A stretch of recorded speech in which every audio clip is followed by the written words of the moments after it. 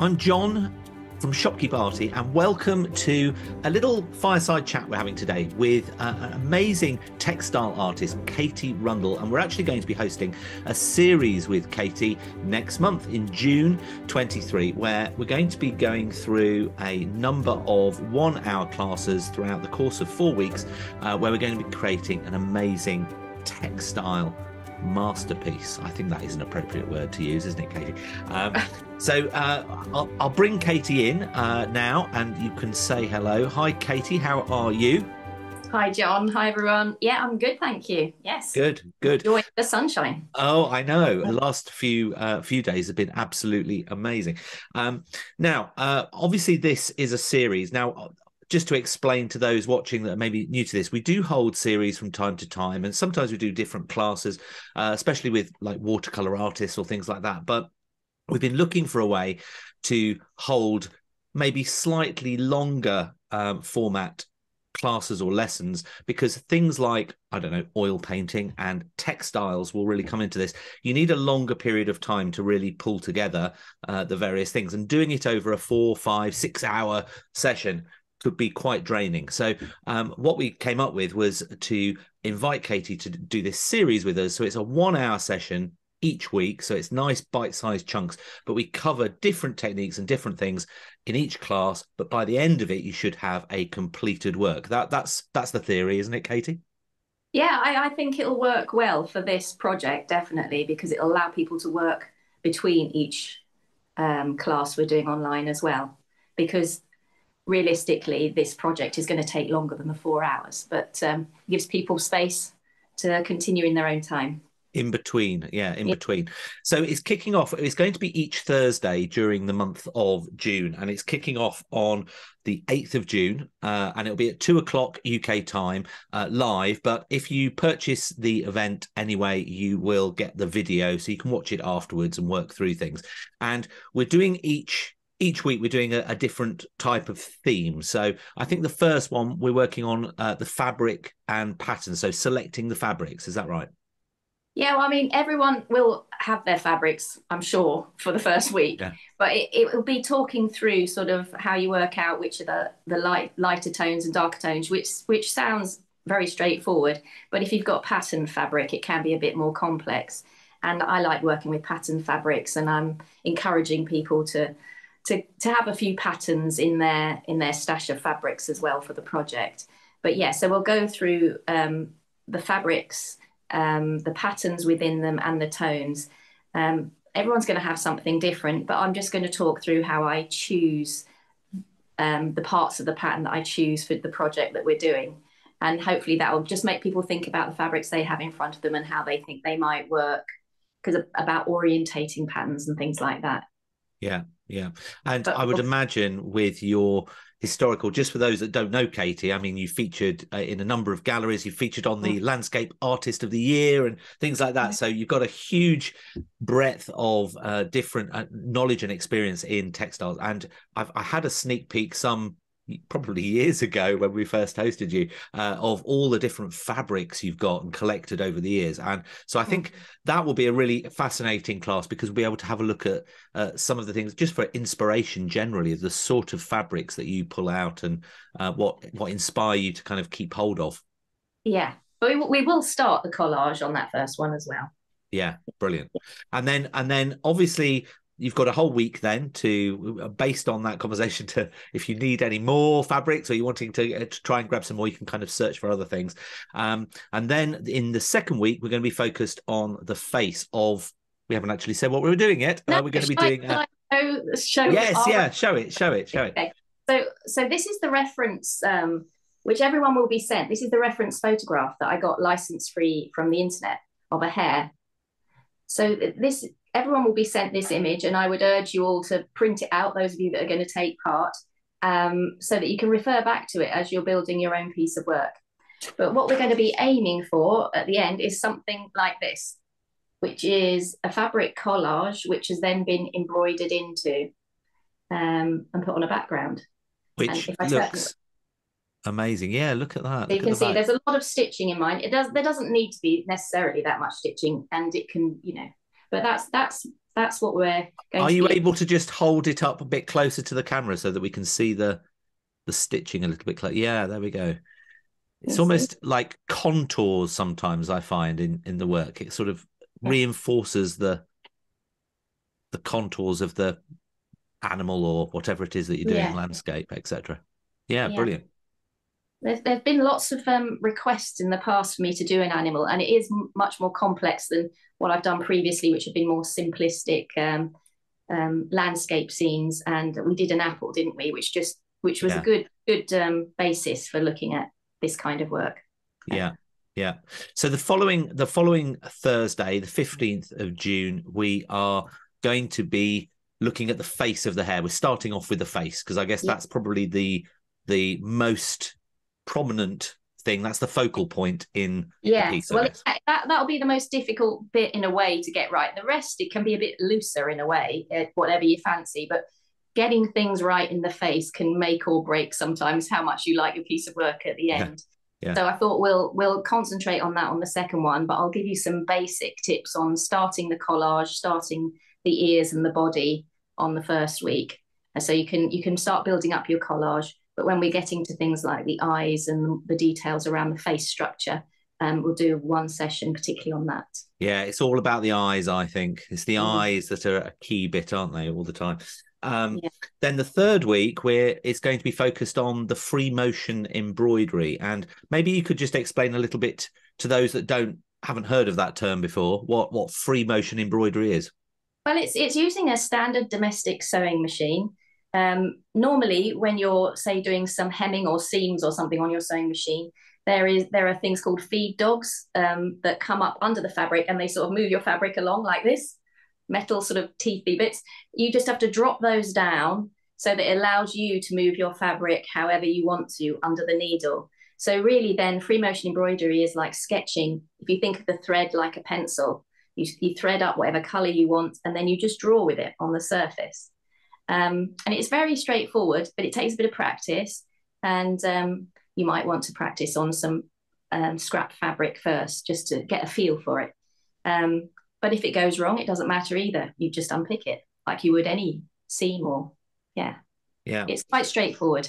But you So, do need a special foot actually on your sewing machine as well. So normally it's like a C-shaped foot okay. instead of a flat foot that you would use for seams or dressmaking. Okay, and obviously we'll talk about that. But as Katie says, maybe if you've done the fabrics and you've laid those in place and you've done all the different things up to that point, if it's new to you, maybe in that session, it's watching Katie having a little bit of experimentation on Yeah. a different thing.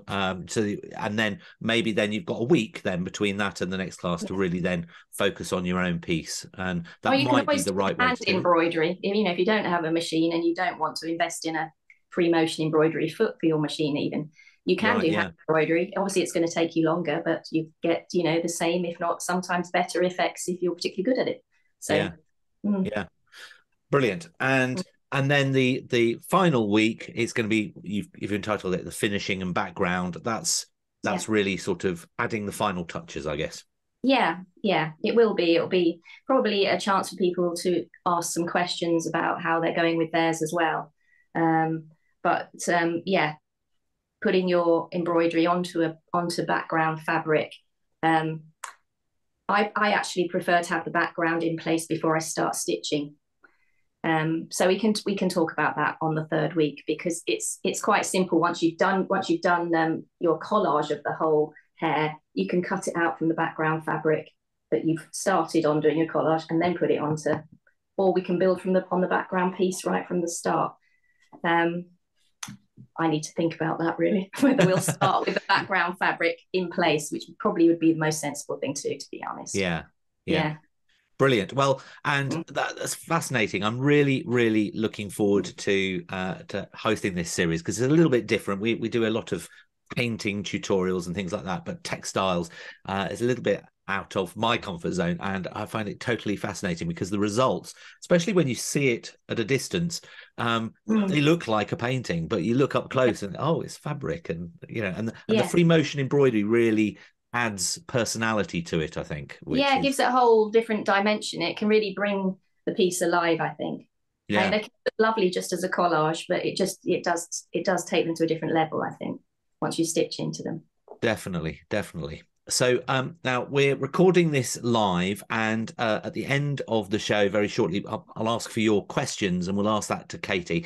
But for those that are watching the recording, if you're wanting to know how you can join us live, and you get the video included as well of this series, you can actually save 25% if you purchase all 4 classes, the series bundle, or if you like, you can purchase each 1 or 2 of the individual classes. So it's totally up to you. How do you do it? Well, you go over to shopkeeparty.com and you click on the events tab at the top. And then if you scroll down and find, they've all got the same image with the hare in it, and click on event details, and it explains some of the things we've been talking about. And once I've added this video, that'll be at the top of the page as well, the series introduction. And then you simply click buy class or the full series, and it goes to Katy's shop. And there you can buy all 4 for £30. But if you want to click into a particular thing and watch that and join in that, you can click into the individual class. If you want all 4, you save 25%, add it to basket and check out there. And then in the future, if you want to watch the videos, once you've purchased those, you can head over to our website and our tutorial videos library, where we keep all the various different video tutorials that we've got.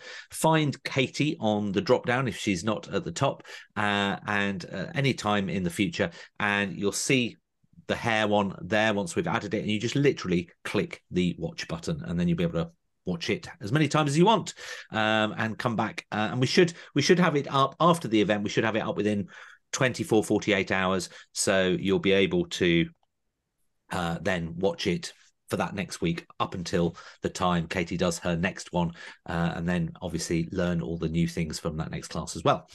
Right, so Katy, let me just add you back. So are there any questions from our live audience now that you would like answered from Katy on this series? Shall I just say that we will be sending everybody an actual pattern as such of the hare as well, so they can follow it. They can follow it a lot more easily, as far as if they're not confident with drawing.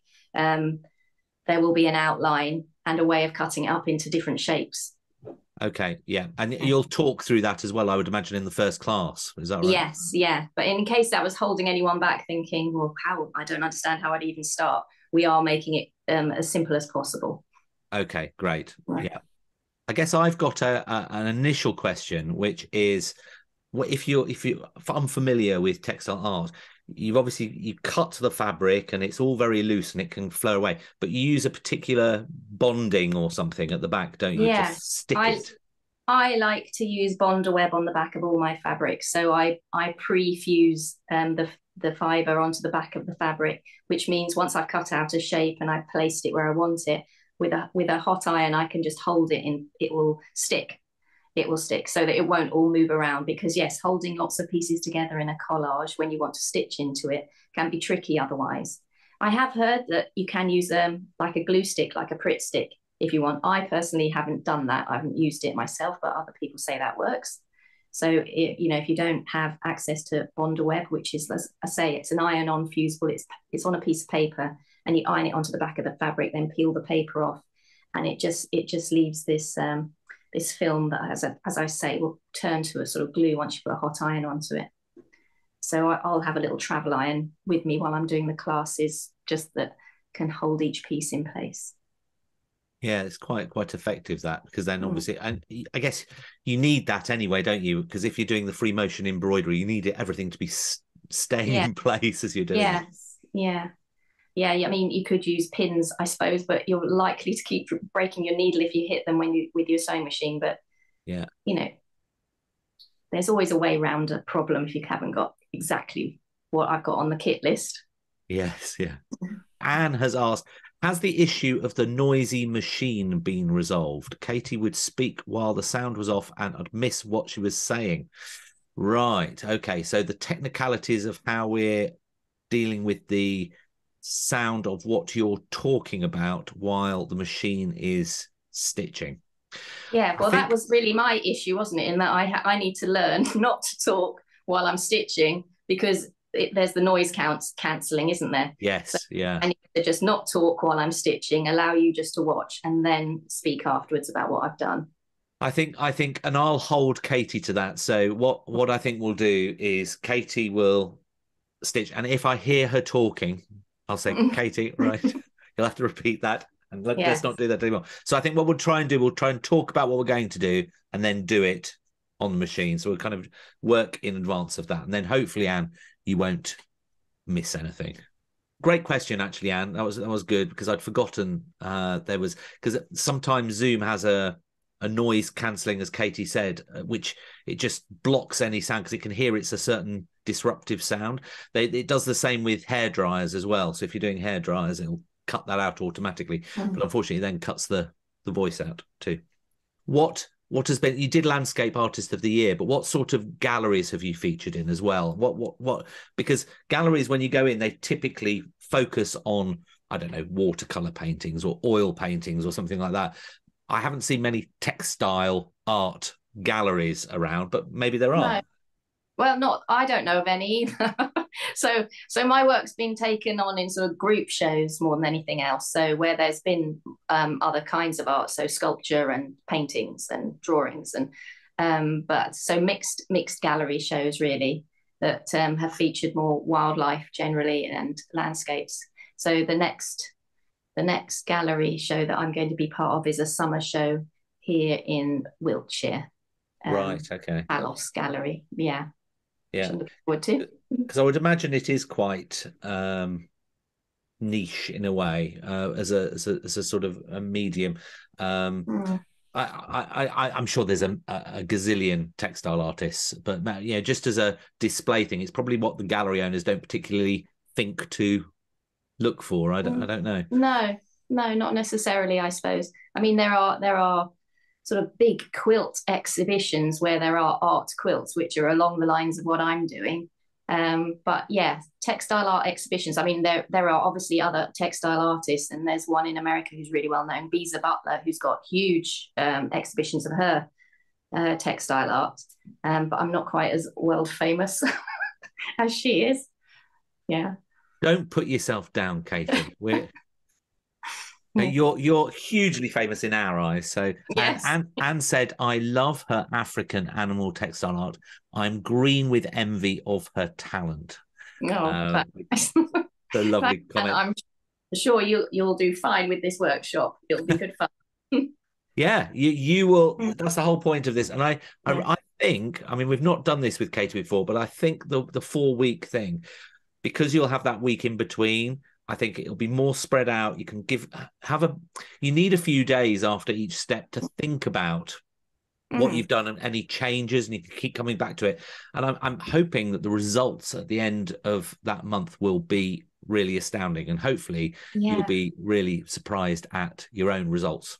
I'm really looking forward to seeing what other people create, definitely. Yeah. And I don't want people to feel restricted by, the natural colors of the hair, but go with whatever color fabrics they like. Try and stick with a theme or a color palette as such.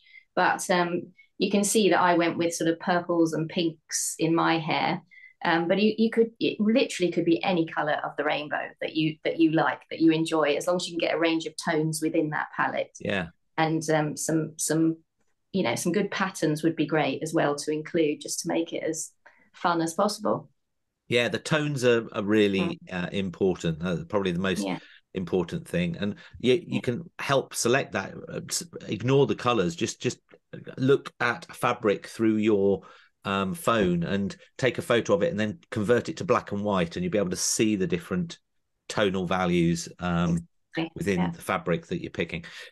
Thank you so much for your time, Katy, today. Really can't wait for next month. It's going to be really great. And I hope you can join us for this series. It's going to be, as Katy said, it's going to be really fascinating to see all the different takes. And what we'll also do, we probably won't do it. We might do it in the first one. I'll take a judgment, but we'll allocate a little bit of time in the middle of the class to get some feedback from audience members on what they've done in the previous weeks, and maybe share photos.